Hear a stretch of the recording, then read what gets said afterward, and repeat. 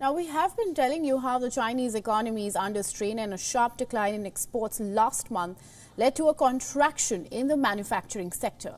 Now, the mood is grim in Beijing's corridors and there is a new headache. The Italians are moving away from Xi Jinping's pet project, the flagship Belt and Road Initiative. Italy has confirmed that it will pull out of China's flagship Belt and Road Initiative, and Prime Minister Giorgia Meloni's administration notified Beijing that it would cease participating in the BRI.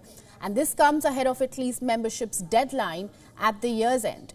Italy was the only major Western nation to sign up the BRI, and the move was heavily criticized by the US and others at the time.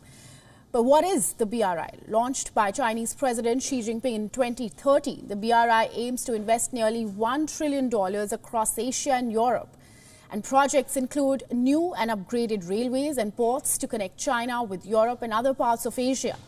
But the BRI has been criticized from the start for furthering Beijing's debt trap diplomacy. Prime Minister Meloni called the former government's decision to join a serious mistake.